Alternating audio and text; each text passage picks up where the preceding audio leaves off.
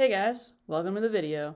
So here's just a little file that I made that has maybe some alerts you would see coming from different computers or the same computer. I didn't put any IPs in here or computer names. As the host is down, blocked website was visited, we have a matching signature, or hey, we downloaded a file on this box. But they all come in as one event we see again, and they all have the same time for the event being added, but really over here it's occurring at different dates. So the dates here is what we're going to be trying to extract with time. So we'll go into timestamps this time, go to advanced, and again, anything you change up here, it will also default to match your props.conf GUI. Timestamp format, this is what I mentioned, match it to whatever the use case is for this example. So this will be %y for year, %d for day. Oh, this is actually month, my bad. Month for 12, day, and %year.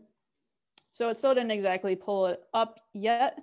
And that's because, as I mentioned before, I made the data just have a little prefix here of EST. So we know our timestamp prefix, we'll put that in. And now Splunk's starting to pick up, hey, okay, I get what you're telling me to do. You're telling me to look in this format with this prefix, and then after this prefix, match everything here.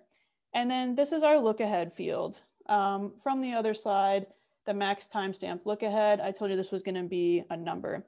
So this is the number of characters after your timestamp prefix of EST that you're going to tell Splunk that the time field is going to be in length. So if we count it out, after the prefix, we have a 1.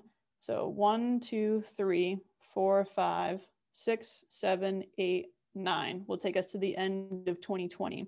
So we will put in a 9, telling Splunk, hey, the time field for all these events should only be 9 characters long after our time prefix is set.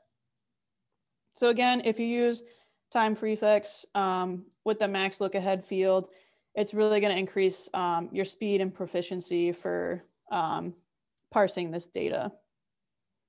And down here, we'll notice that everything had changed. You can X out of the ones that you don't need. And these are the 3 fields that we really just focused on for parsing the data, extracting the time, and telling Splunk, we really only care about these things right here for our props.conf for these events.